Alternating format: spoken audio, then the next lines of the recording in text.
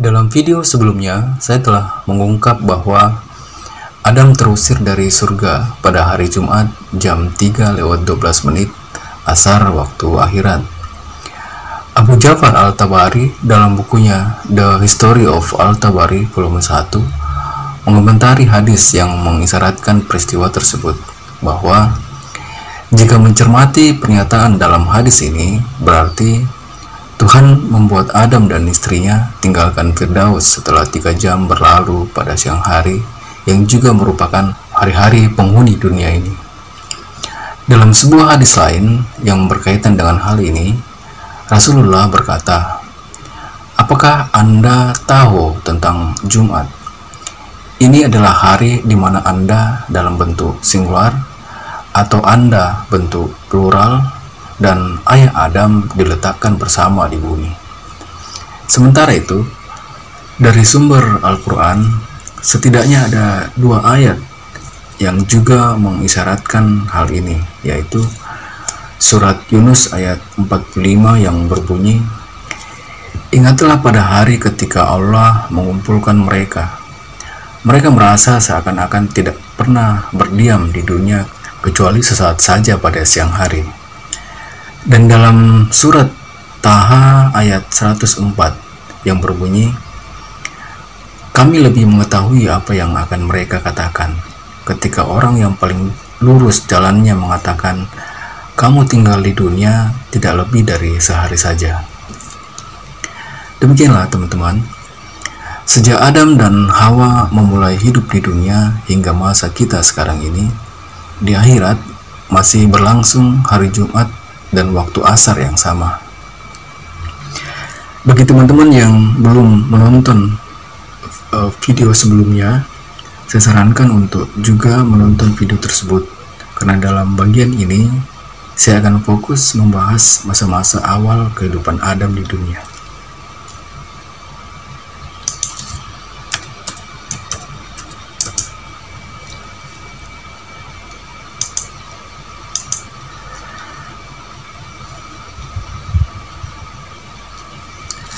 Terkait mengenai masa-masa awal kehidupan Adam di dunia, di bagian-bagian akhir video sebelumnya, saya juga telah mengungkap bahwa karena Adam dikeluarkan dari surga tepat jam 3:12 Asar, waktu akhirat, maka waktu yang tersisa buat Adam dan umat manusia untuk menjalani kehidupan di dunia hanya sepanjang 168 menit saja, di mana durasi waktu itu akan berakhir pada saat di akhirat telah memasuki tepat jam 6 petang.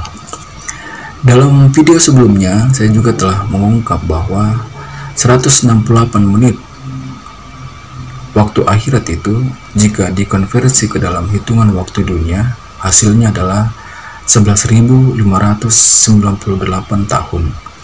Angka 11.598 tahun ini nyaris tepat dengan angka tahun masa berakhirnya periode Younger Dryas, yakni 11.600 tahun yang lalu, yang juga bertepatan dengan identifikasi dari kalangan ilmuwan bahwa 11.600 tahun yang lalu sebagai titik di mana terjadi ledakan kognitif Homo Sapiens yang tiba-tiba saja memulai pola hidup yang berbeda dari sebelumnya. Dari pola hidup sebagai pemburu pengumpul menjadi pola hidup menetap bersama koloni dan memulai domestikasi hewan dan tanaman. Demikianlah, saya pribadi meyakini kehadiran Adam di bumi tepat setelah ia terusir keluar dari surga adalah yang menyebabkan hal ini. Pertanyaannya, adakah jejak arkeologis yang ditinggalkan Adam buat kita? Jejak yang dapat menguatkan hipotesis bahwa memang ia dikeluarkan dari surga tepat jam 3:12 dan bahwa ledakan kognitif yang terjadi pada Homo Sapiens memang akibat kehadirannya di kehidupan dunia. Jawabannya ada. Jejak yang ditinggalkan Adam buat kita adalah situs Göbekli Tepe di Turki.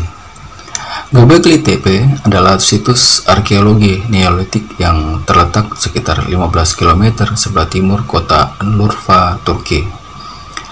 Situs ini terhampar di atas gundukan bukit buatan besar yang menempatkannya di ketinggian 770 meter di atas permukaan laut.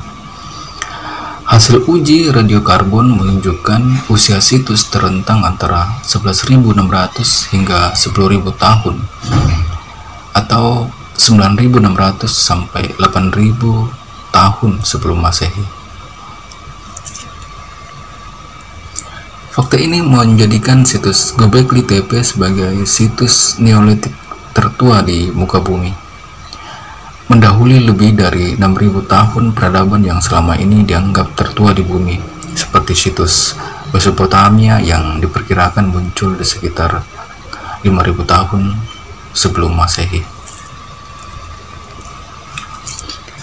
Arkeolog dan eskavator yang bekerja di situs Göbekli Tepe yakin dengan penanggalan mereka karena orang-orang yang membangun Göbekli Tepe tampaknya sengaja mengubur situs dan bangunan tersebut dengan tumpukan tanah dan sedimen.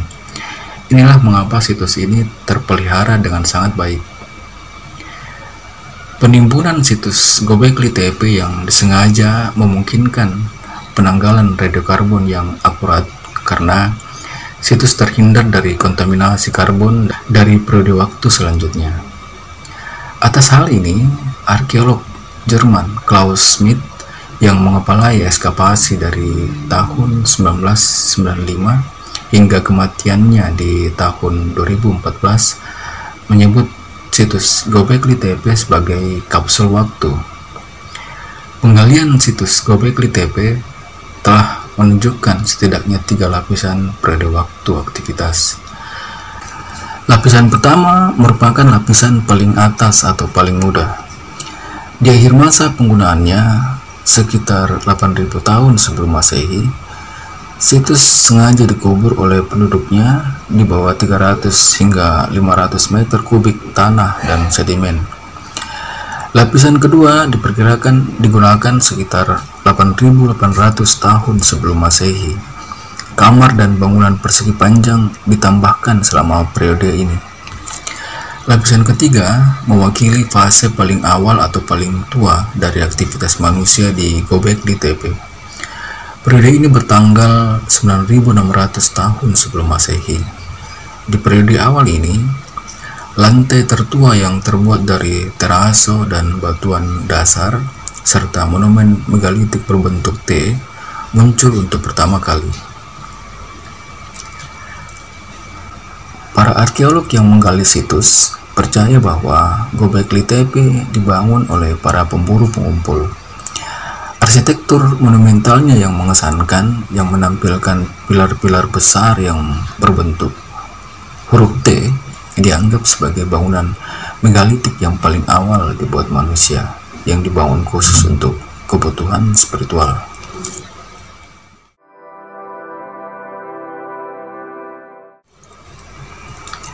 Kuat dugaan saya jika situs Göbekli Tepe adalah monumen waktu yang dibuat Adam untuk menandai masa kehadirannya di dunia.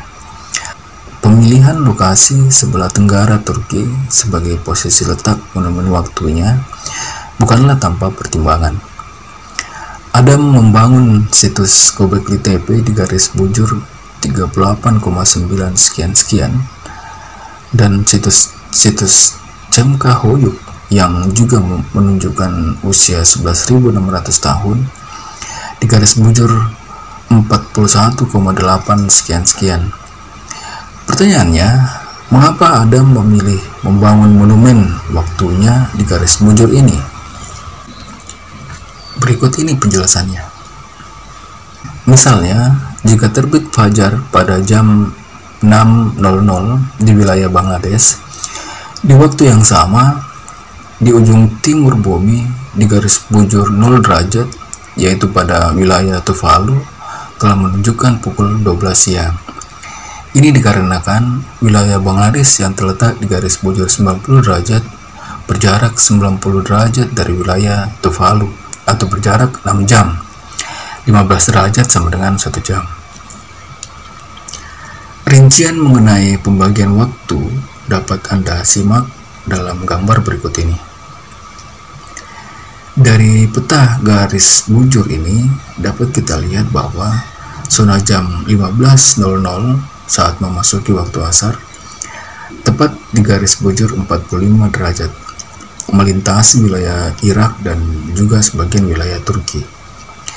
Jika Adam ingin membangun monumen waktu yang sesuai dengan jam ketika ia terusir dari surga, yaitu pada waktu asar jam 15:12, maka zona jam 15.00 yang tepat berada di garis bujur 45 derajat mesti ia kurangi 3 derajat, karena 12 menit yang terlewat setelah jam 15.00 adalah senilai 3 derajat.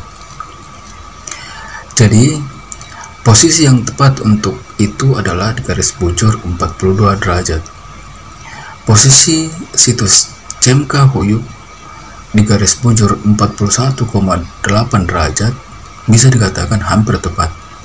Hanya selisih 0,2 derajat saja dari garis bujur 42 derajat.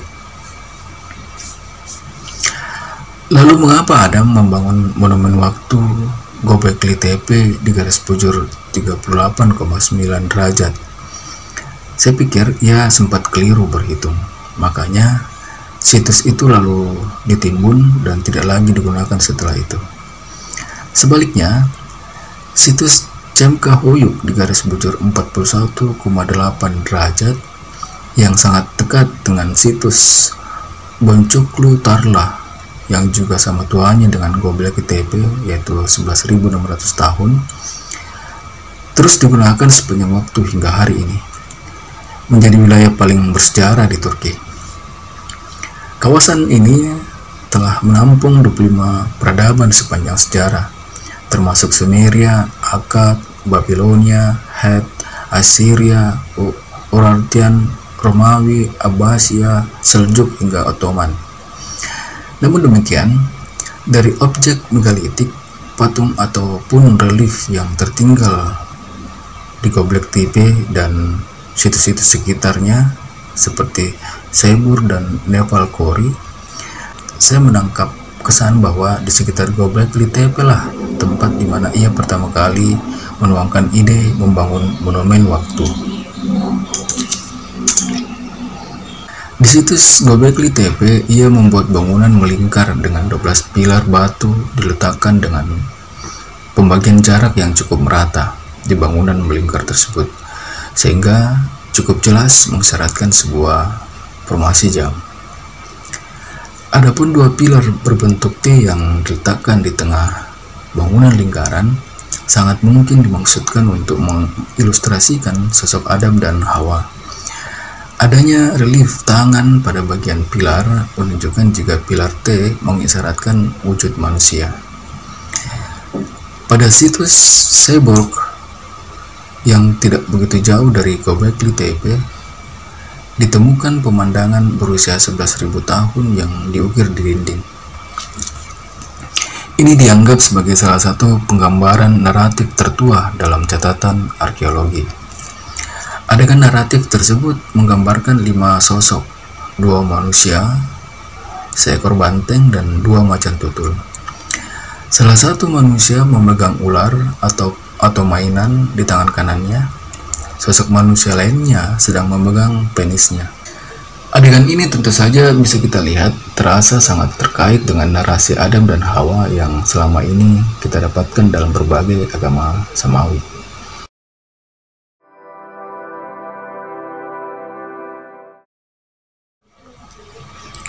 Selama ini, para ahli umumnya beranggapan bahwa situs Göbekli Tepe adalah pemukiman yang dibangun oleh komunitas pemburu pengumpul.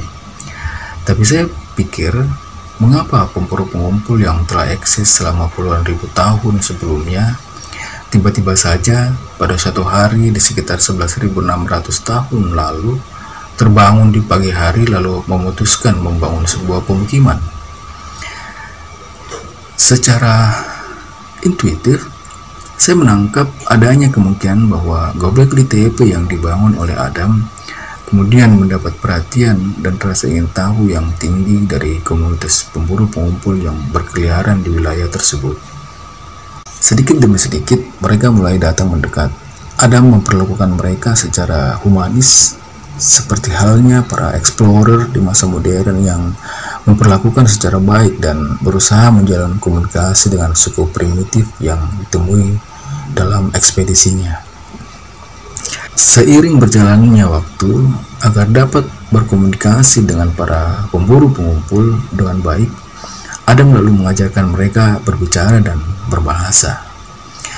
Titik di mana Adam mengajarkan pemburu pengumpul berbahasa ini yang tampaknya direkam dalam naskah kuno seperti Tantu Pagelaran, yaitu kitab yang berasal dari periode Hindu Jawa.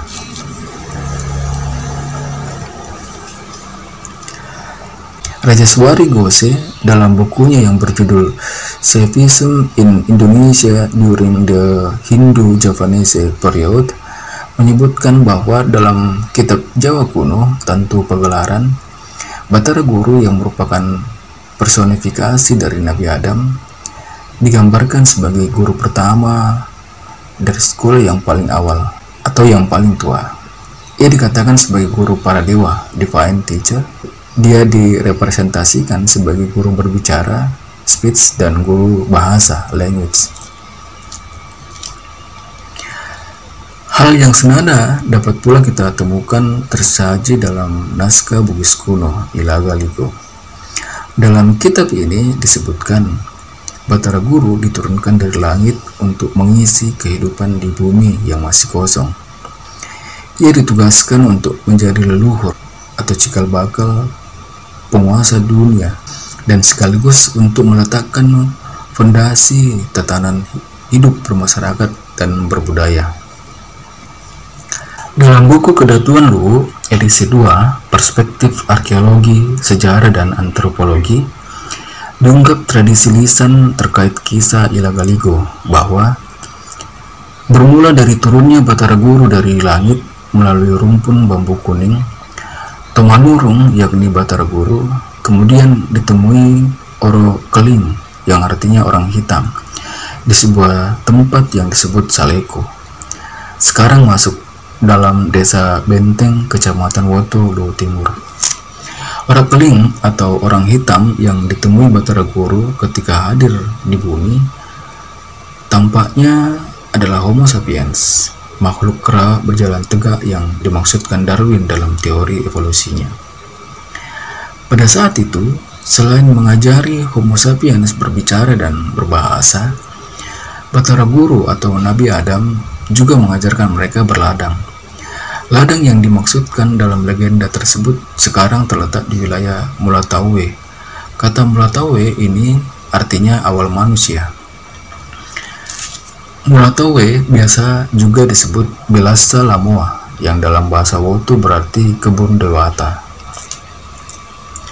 Jadi, dalam naskah Bugis kuno Ilaga Ligo, pada dasarnya tergambar bagaimana domestikasi tumbuhan pertama kali yang dilakukan Homo Sapiens atas bimbingan Nabi Adam atau Batara Guru.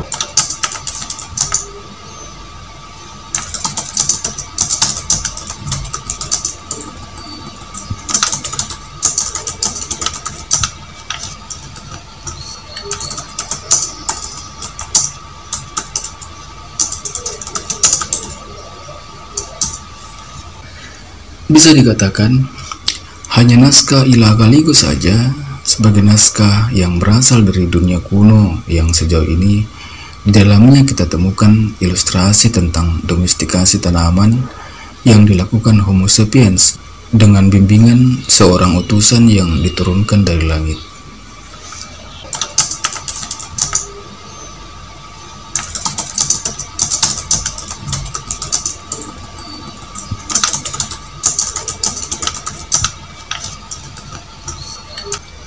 Demikianlah, selama ini kita berpikir bahwa Homo Sapiens sebagai cikal bakal kita sebagai manusia modern melakukan revolusi pertanian ketika mulai mendomestikasi tanaman dan hewan liar. Namun, Kita tidak menyadari jika sebelum melakukan itu, Homo Sapiens terlebih dahulu mengalami proses domestikasi yang dilakukan oleh satu sosok utusan langit yang bernama Adam. Gobekli Tepe menjadi tempat Adam mendomestikasi kawanan liar pemburu pengumpul yang banyak berkeliaran di dataran Haran. Pemburu pengumpul diduga melakukan perjalanan jauh secara rutin untuk bertemu dan membantu membangun bangunan di mana mereka akan berpesta di tempat itu. Aspek pesta dianggap oleh para ahli sebagai cara mudah untuk menarik perhatian para pemburu pengumpul untuk datang berkumpul di Gobekli Tepe. Logika yang dibangun para ahli ini bisa dikatakan juga selaras dengan dugaan saya bahwa struktur bangunan Gobekli Tepe yang dibuat oleh Adam terasa unik dan sangat aneh di mata pemburu pengumpul. Penampakannya yang sangat mencolok karena terletak di atas puncak bukit di tengah lembah dataran Haran, pada akhirnya menarik kawanan pemburu pengumpul datang berkumpul. Setelah mereka datang berkumpul, Adam dengan senang hati menjamu mereka. Lama-kelamaan, tempat Adam ini terekam dalam ingatan pemburu pengumpul sebagai tempat pesta di mana mereka mendapat jamuan.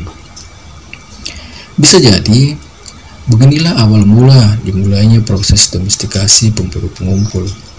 Logikanya, hewan liar yang terus-menerus mendapat suguhan makanan dan perawatan pada akhirnya akan jinak dan memberi perhatian serta kepercayaannya pada orang yang memberi perawatan itu. Setelah menjadi jinak, Adam mulai menggunakan tenaga mereka untuk membantunya mendirikan struktur bangunan.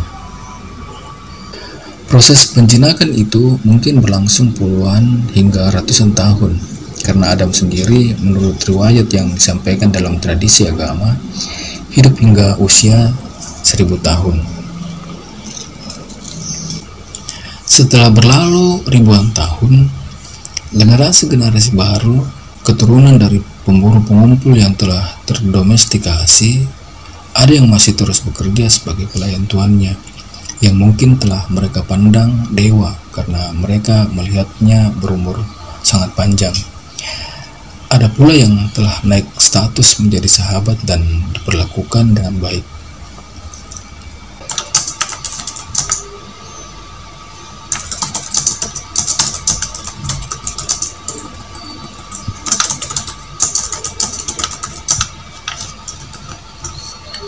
Ribuan tahun berikutnya, di benak keturunan pemburu pengumpul berkembang pemahaman liberalisme dan sekularisme yang merupakan titik balik di mana kepekaan dan rasa humanis Homo Sapiens mulai menghilang. Secara alami, naluri mereka akan mengarahkan mereka kembali bersifat liar seperti liarnya nenek moyang mereka sebelum didomestikasi.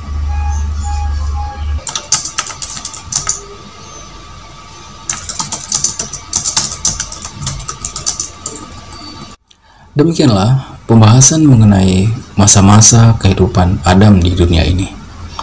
Di video selanjutnya, saya akan membahas mengenai asal-usul bangsa matahari atau bangsa Surya, atau yang di dalam literatur Islam disebut sebagai bangsa Suryani, yaitu bangsa pertama di muka bumi yang menganalogikan kehadiran Adam di dunia seperti kehadiran matahari pagi yang menghilangkan gelap malam. Dalam analogi ini, ilmu pengetahuan yang Adam ajarkan dianggap sebagai cahaya pagi, sementara gelap malam adalah bentuk analogi untuk kebodohan.